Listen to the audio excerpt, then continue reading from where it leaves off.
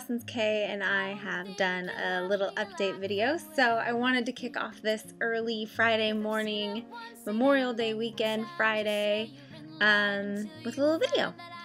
So, what's going on? What's going on? Well, happy Memorial Day weekend to everyone. I'm sure you all have some fun plans.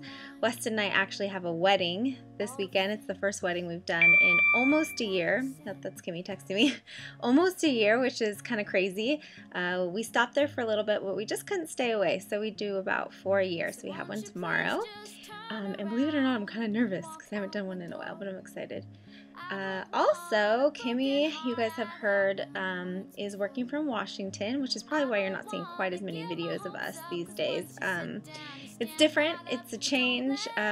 We miss her like crazy around here. It's definitely strange not seeing her every morning with her cup of coffee and her bright-eyed and bushy-tailed here in the morning early, but it's totally working, and we are excited for new things. We've actually got some other fun things on the horizon, so always trying to move forward and find new fun ways to kind of use our creative talents, I guess you could call them. I don't know, what do you call them? Anyways, so I also wanted to let you guys know there are still about 4 spots available for our June workshop. Usually these guys almost always fill up, so it's exciting because if you've been considering coming to one of our workshops, you now have an opportunity to kind of get one in soon. One thing we should mention is we're probably only doing one other workshop this year, so then that one's going to fill up really quick. That'll probably be sometime in August. So if you know for sure you want to be coming to a workshop in the next, I don't know, I'd say like 6 months or that. No, how long is that? Like 8 months? I would consider this June one. And what else? Oh, some big things around the studio we wanted to let you guys know about. We actually changed our entire business model. Kimmy and I are always looking for ways to kind of listen to our clients and figure out how to give them more value while still maintaining our profitability, and kind of, we are again a high volume studio, so we're a lot different than a lot of the photographers out there that have more boutique studios. So we have to make sure that we're always finding ways to bring in those 500 clients a year, and so we're listening to their wants and needs and kind of changing things up. So really where we're making a majority of our income is in the shoot itself, and making sure that we're giving them an amazing shoot, and then also we're including digital files now, which you guys might notice on our website. So things are changing and people are booking like crazy.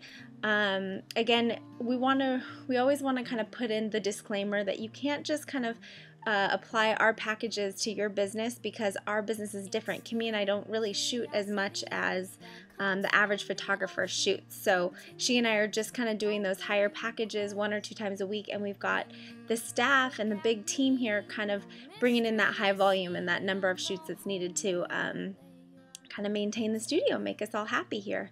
So that's exciting. And one really cool thing is, as a team, we set a crazy goal.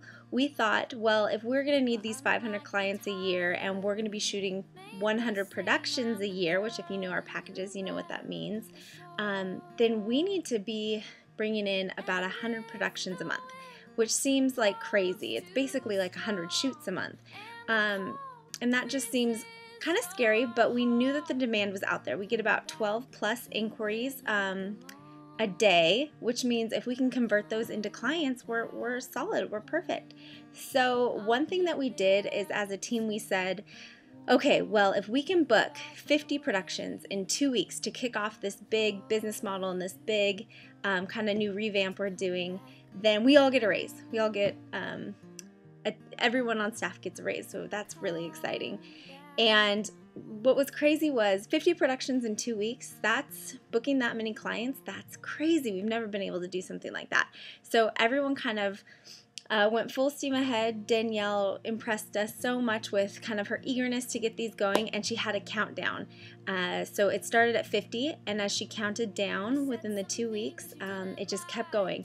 And what's crazy is there's still technically 6 days left, and we've already exceeded that goal by 18 productions. So just showing that boudoir is in so much demand, and there's so many people out there who want a boudoir shoot. We just have to make sure that we're creating packages that help our clients and help your studio. So it's a win-win situation for both. So we're so stoked about that. What else? I had some notes because I wouldn't want to miss anything. I guess that's kind of it.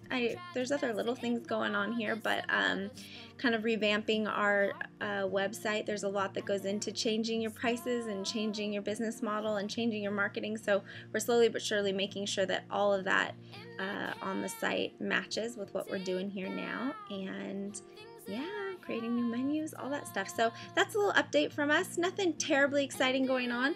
As usual, Kimmy and I do have a kind of big announcement we're hoping to make in the next few months about a new fun direction we're going with some things.